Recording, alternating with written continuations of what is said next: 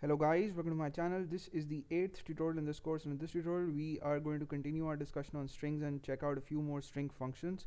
So I've got a file opened up here in my text editor. It's called string2.php, and in this file on line number 6 I have the opening PHP tag, on line number 17 I have the closing PHP tag, and on line number 7 I have created a string variable called msg, short form for message, and in that variable I have saved the text "have a nice day," and there is an exclamation mark at the end, right? And then on line number 8 I have an echo statement in which I'm just echoing out the contents of the variable msg. I have echoed out a break tag on line number 9, and then on line number 10 I have used a function called strlen, which is short form for string length. And what this function does is it takes in as an argument a string value, and if you have your string content in a variable, then you can just pass in the variable by typing in its name within parentheses, and it returns to you the number of characters in the string. So let's calculate the number of characters in the string. Let's count them out. So h is 1, a is 2, v is 3, e is 4, space 5 is 6, 7, 8, 9, 10, 11, 12, 13, 14, 15, 16. So there are 16 characters in the string. I'll save this file and I'll open it up in my browser, and the name of the file is string2, so I'll request for that, and there we go. We first see the string, which is "have a nice day," and then we see 16 here. And if suppose I get in a space here, save the file and refresh, now I'll see 17, because I've added a space, so that takes the count to 17 characters. The next function that I've used is on line number 12. It's called Str Underscore Replace, and what this function does is it takes in 3 arguments. The first argument is the string that you want to replace from the original string. The second argument is what you want to replace it with, and the third argument is the string from which you want this string to be replaced, right? So this is the source string, this is the part of the source string, and this is the string you want to replace this with. So let's say in this string I want to replace nice with great. What I have to do is, as the third argument I have to pass in the variable msg.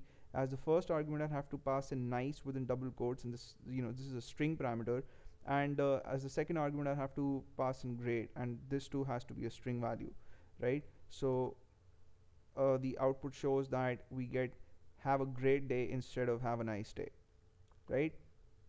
The next function that we're going to check out is str underscore repeat, and this function simply repeats a string given number of times. So let's say you want to see this string repeated 3 times. What you'll have to do is you'll have to pass in the name of the variable containing the string as the first argument, and number of times you want the string to be repeated as the second argument. So I want to see it 3 times, I'll type in 3 as the second argument, and in the output we see "have a nice day, have a nice day, have a nice day" thrice, right? And the last function that we have used in this file is substr or substring function, and this function returns to you a part of the original string. So again, this one accepts 3 arguments, and the first argument is the original string, or the variable containing the original string. So msg is passed in as the first argument. The second argument is the index position of the character from which you want the string to be segmented. So let's say you want to see this part, "a nice day." So what you'll have to do is you'll have to find out the index position of the alphabet A in the string. So as we know, the index position of the first character in any string is 0. So h has 0, a has 1, v has 2, e has 3, space has the index position 4, and a has the index position 5.